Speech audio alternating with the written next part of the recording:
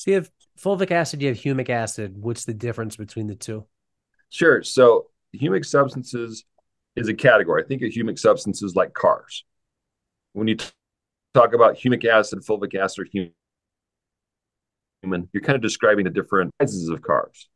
So fulvic acid is the smallest of the molecular weights. It's also soluble at all pH. So that means if you mix it with anything, it's not going to convert to a gel. It's not going to be problematic in your spray solutions, anything like that. So it's cell permeable and smallest. That's our fulvic acid. Humic acid is a middle grouping of molecular weights, and it's only alkaline soluble. So when you mix that with a really acid fertilizer or something, it'll gel. So it's a kind of a pro tip when you're mixing these things that make sure to pay attention to pH with humic acid because it can gel. And then the human is it's spelled Humin.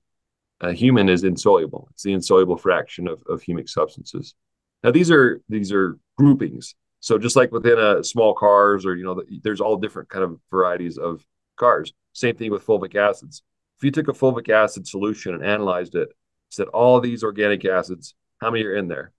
We sent off a solution and there was about 6,000 different combinations of carbon, hydrogen, and oxygen in that fulvic solution.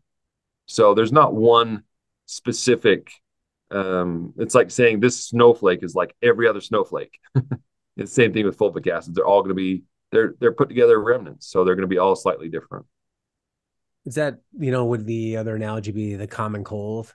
I have a cold that's some sort of virus, but, there's all sorts of things that make that up. Yeah, I think the snowflakes might be a better example because when you look closely, they're all different. But from the further away, yeah, they're slightly all the same. They're all white, right? But yeah, it's fulvic acid's the same way. If you got a certain grouping in molecular weight, they're cell permeable and soluble at all pH. So they have similar chemical characteristics. So if you go to the store or go online and you're looking at soil products, yours, Live Earth products, if somebody sees a package labeled humic acid, is that exclusively humic acid, or is that humic acid and fulvic acid, or humic acid and something else in it? It depends. So there are some manufacturers that will isolate the humic from the fulvic, and there are some manufacturers that sell humic and fulvic together. So our humic solution is just humic and fulvic. We don't separate them off. And you can do that by the mechanism I mentioned earlier, where humic is only alkaline soluble. So what they'll do is they'll take a solution of humic solution that they've extracted and they'll acidify it. When they acidify it, the humic will separate from the fulvic. The fulvic will be kind of amber colored, and the humic will all go to the bottom as a precipitate and settle out and be black. And then they'll sell them separate. And that allows them to high grade and get a higher amount of humic, but you take the fulvic away. So some products on the market are just that, just humic, no fulvic. And some are humic and fulvic combined. What's your research say on having that blend? Do you leave it together because you feel that's the best deliverable for an agricultural setting, or some other reason? Yeah, so the in my opinion, the fulvic acid is the rock star of the group because it is cell permeable and soluble at all pH. It's able to get in the plant, do the work much quicker. The humic, it does have a benefit, and I wouldn't say one is better than the other, but sometimes when you're applying these products, let's say you applied just a humic product that had fulvic in it and fulvic alone, it's like you and me arguing which is better, vitamin C or orange juice, because one is a component of the other. You can't say one is better than the other, but the fulvic does a lot of the work, and I think people really attribute some of the benefits of a humic solution incorrectly, and the fulvic is actually the rock star in the group.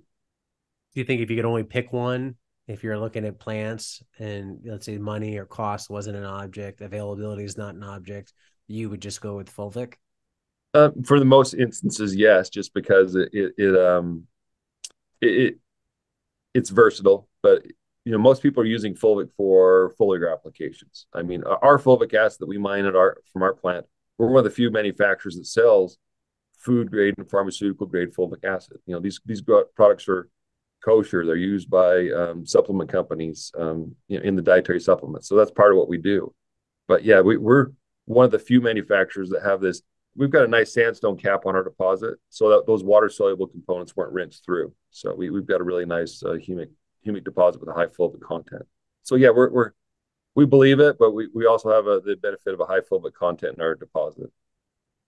The fulvic acid being used in supplements, cosmetics, what if somebody's putting in a supplement, what's the why behind that?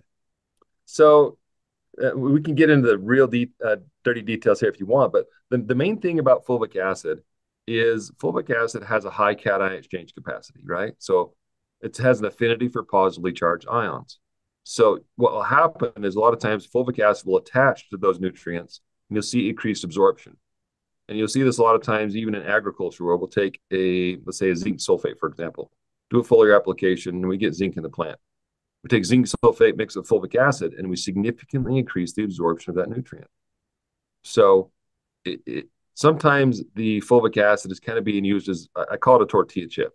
What are you going to put on it? It's a mechanism for getting things into the system. So cosmetic companies will use our fulvic acid in conjunction with other things when they put it on their skin to increase absorption of that thing across the skin.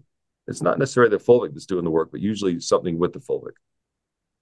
Yeah, the reason I ask is that, I mean, you see a lot of different additives in the agricultural space of things people can foliar spray on plants, broadcast on the ground. And it's always nice to know, like, hey, if I ate this, I'm going to survive it, where you can't say that with a lot of other substances.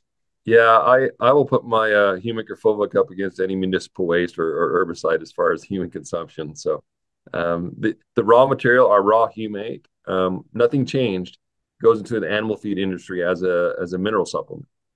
And the reason is this is old plant material. This deposit behind me is just old plant material. So all the minerals that were in that plant material are still there. So they feed it as a broad spectrum mineral to get, iron and some of these other minerals into their feed.